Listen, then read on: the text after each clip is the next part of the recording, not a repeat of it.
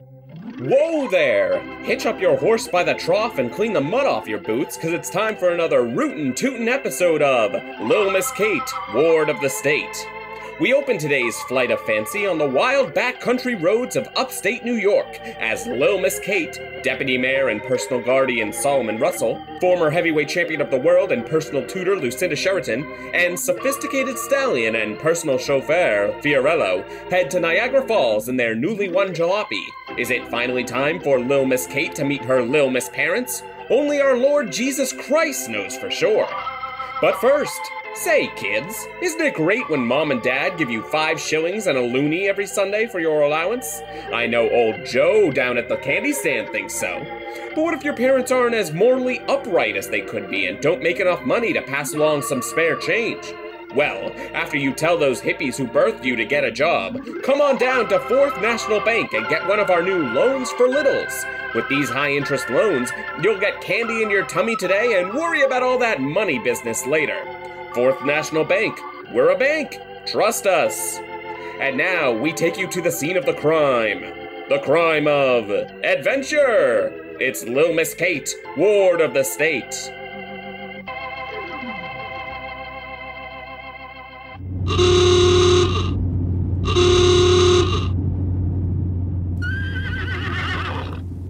You're right, Fiorello. This jalopy does handle like a dream. It's sure swell that it's in our grubby little paws instead of the cold, dead hands of those lakeside high teenagers. Catherine, stop distracting Fiorello. He needs to keep his full horse concentration on the road while driving us through these spooky upstate New York woods. Sorry, former heavyweight champion of the world and personal tutor Lucinda Sheraton. I'm just so excited! After several exciting and perilous adventures, we're finally on our way to find my parents in Niagara Falls! Aren't you excited, Deputy Mayor of New York City, Solomon Russell? I'll be excited once I'm safe and home in my palatial City Hall apartment with my beautiful fiancée, Upper West Side ingenue Patricia Rosenstein. And me, Lil Miss Kate, Ward of the State. Established. Where the heck are we anyway? These eerie elms and oogie boogie oaks look nothing like the perfectly planned orchards of Gramercy Park. This old 2-lane highway is a tad spooky, but I'm sure my girlish pluck and gumption will guide us through no matter what comes our way.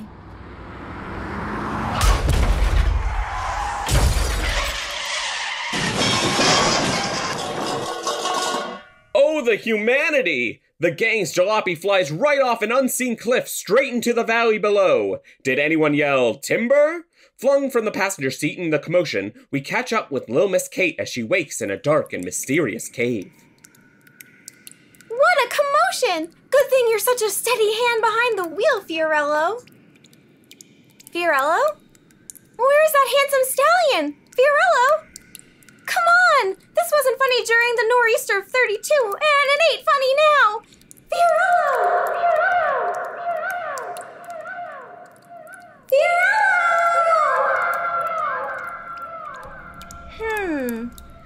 Wonder if that other annoying little girl is having any luck finding Fiorello.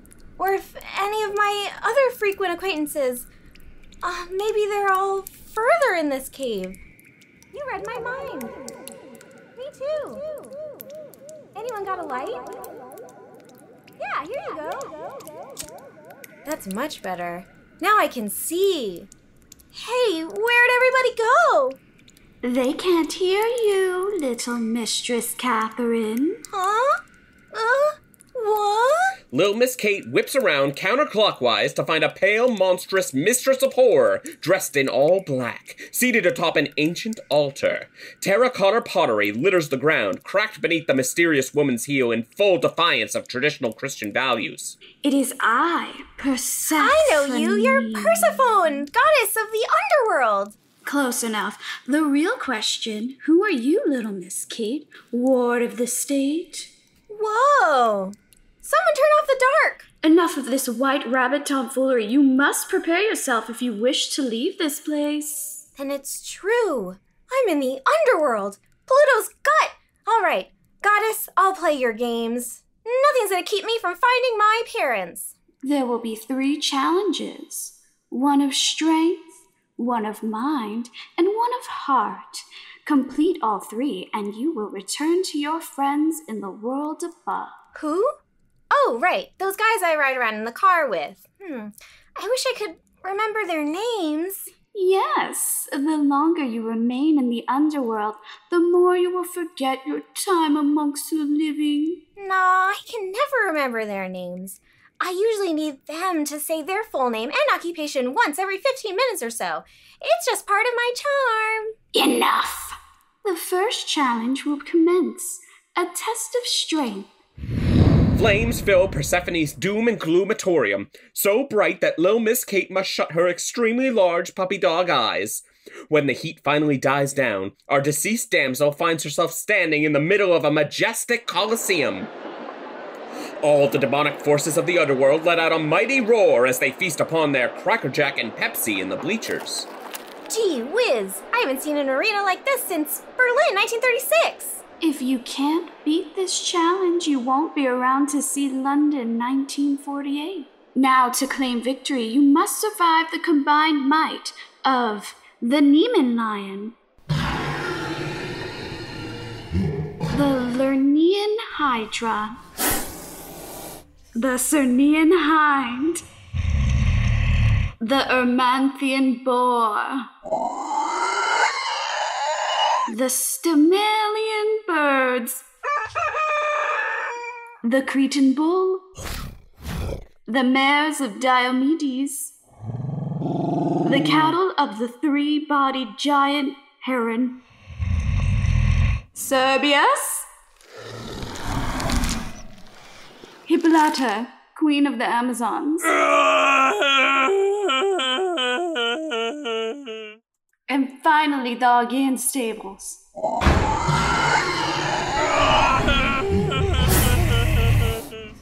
Maltese matchbooks! A menagerie of mythical monsters! Yes, all the most famous dead creatures from the 100-page Greek myth compendium placemat from Uncle Nick's Diner located at 48th and 6th. If you enter that meat grinder and survive, you may have a chance to return to the world above. After completing 2 more challenges, of course. Well, Lil Miss Kate, looks like you found yourself in another brain-ripping death match for Valhalla!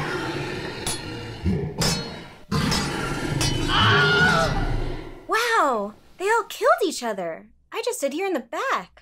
What a mess. Catherine of New York, you have completed the first challenge, and it was remarkably exciting as well. I can't believe my eyes. Try trusting your ears. On to challenge number 2, the second of 3 challenges. You're really into your challenges. There's 3 established. The satanic flames engulf Kate and Persephone. Eyes once again wide shut, the Orpheusian orphan reaches for some semblance of sanity, only to find her perfectly pedicured hand petting the paw of some prodigious pet. Gee whiz, I haven't seen a creature like this since Berlin, 1936. If you can't answer the Sphinx's riddle, you won't be around to see London 1948. This is the challenge of the mind, by the way. I'm really proud of it. Taking pride in your work is the cornerstone of any small business. Now stand before the Sphinx and receive your destiny. Oh, great Sphinx! I stand before you unarmed and unafraid. My right hand is open in friendship, and my left is closed in strength. Entreat unto me your question, that I may answer truthfully and without sin. I welcome thee, Lil Miss Kate, ward of the state. Riddle me this: what can point in every direction but can't reach the destination itself? Lil Miss Kate racks every wrinkle of her cornered mind for the answer to the Sphinx conundrum. Kate thinks and thinks and thinks and thinks and thinks. What can point in every direction but can't reach the destination itself? That was it, right? Yes, okay. Kate continues to think and think and think. She confidently steps forward and thinks some more. She thinks and thinks and thinks. What can point in every direction but can't reach the destination? I know the answer! It's Deputy Mayor Solomon Russell. As Deputy Mayor, he holds no real political power. Heck, I've seen him point and yell at the mailman on trash day and the trash man on mail day. Suddenly, the mythological marvel explodes as Lil Miss Kate guesses the correct answer to their rigorous riddle. Kate wipes the mass of fur and internal organs off her face as she turns to face the Queen of the Dead. That's 2 of your trials I've completed, Persephone. I'm busting my way out of here just like Joe DiMaggio. Bust those dingers into left field for the New York Yankees, the only baseball team in New York City now and forevermore. Yes, little Miss Kate, you have triumphed over the test of strength, and you have conquered the test of mind. But how will you overcome the test of heart? Please, everyone on the schoolyard knows that my heart is cold as ice. Then begin the challenge. Another round of wonderful coal-powered flames fill the chamber. Our pipsqueak princess rubs the soot out of her eyes to discover 2 silhouettes standing before her. One has a large hat, the other large shoes. Both feel strangely familiar. In fact, they look just like... my long-lost parents! I haven't seen them since Berlin, 1936. That's right. At that completely normal and calm Olympics, I can return your long-missing mother and father to you. The 3 of you can go along your way and live in peace and harmony. Maybe even attend London 1948. But to always gain is to always lose. If you choose to be reunited, you will never see your new friends again. Deputy Mayor Solomon Russell, former heavyweight champion of the world Lucinda Sheraton, Horse Fiorello, all will be lost to the sands of time. Yeah, sure, whatever. What? Take those guys. I'd rather just have my parents back. It's sort of my deal, you know? But no one ever takes the parents. This challenge is a layup. Everyone always chooses the friends. Who are you talking about? Wow, your spell must have worked. All my memories of Solomon Russell, Lucinda Sheridan, and Fiorello have vanished. I didn't do anything. Mumsy, Papacy, it's me, Katesy, word of the statesy. Enough! You have failed the test of the heart, and you have proven yourself unworthy of returning to the world above. My parents, they're disappearing. Oh, those weren't your parents. They were just latex-based criminal and Solomon Russell's fiancé.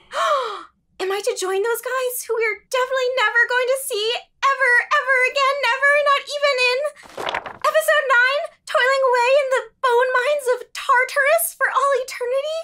No, I curse you with an even worse fate, eternal life. You, little Miss Kate, will have adventures for decades to come, forced to risk your life and sell ancillary products for all of eternity. Now, go!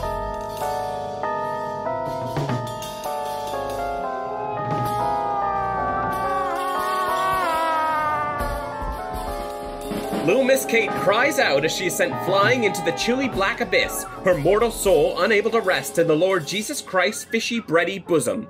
As she wanders the negative zone fields of nothingness, she hears something in the distance. I hear something in the distance, but what can it be?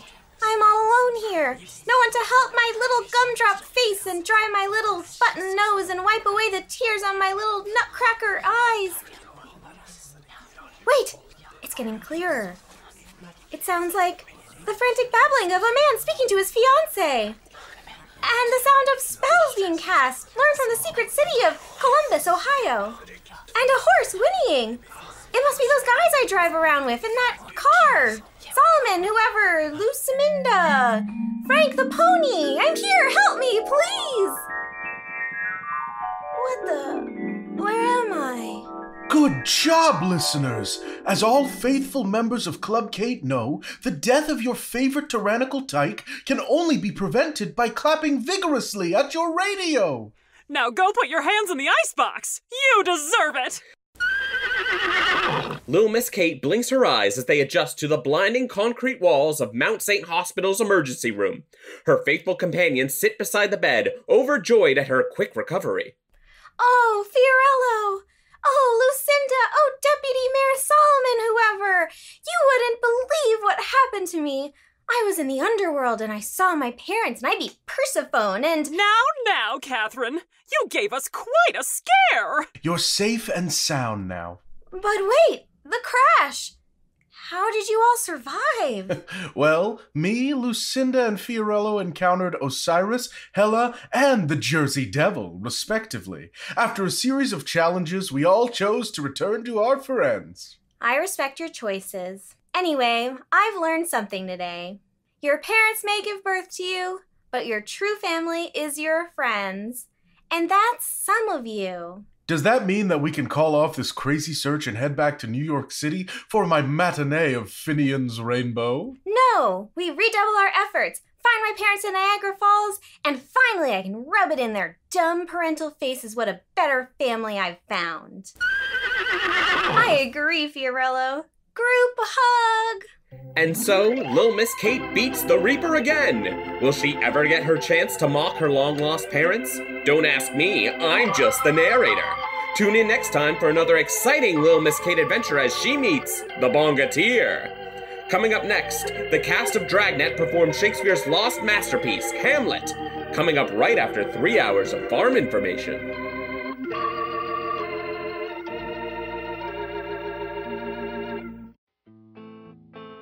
Dust.